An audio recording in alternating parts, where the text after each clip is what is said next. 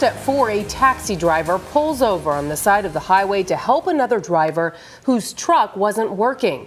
This happened along the 528 in Orange County late last night. That's when troopers say she was hit and killed by another driver. News 6's Vanessa Ariza has more.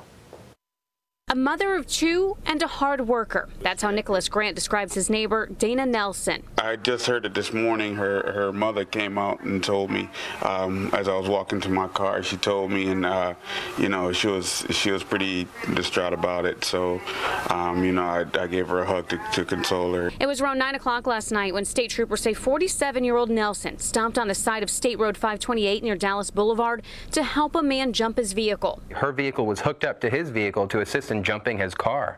At that point, when the vehicle left the road, it sideswiped the disabled vehicle and collided and hit her, and subsequently hitting her taxi vehicle. Trooper Stephen Montiero says Nelson died at the scene.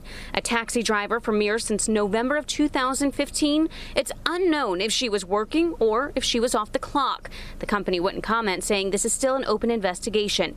But they did send a statement saying in part, quote, "We're saddened about the news of this incident. We are in touch with her family and are offering assistance."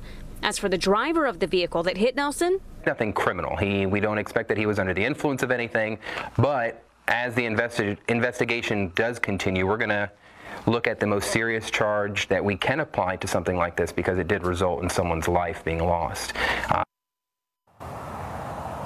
I stopped by Nelson's home earlier this afternoon. Her mother answered the door. She said she spoke very little English and didn't want to make a comment. Her family at this time understandably saying that right now it is a very difficult time and they don't want to talk.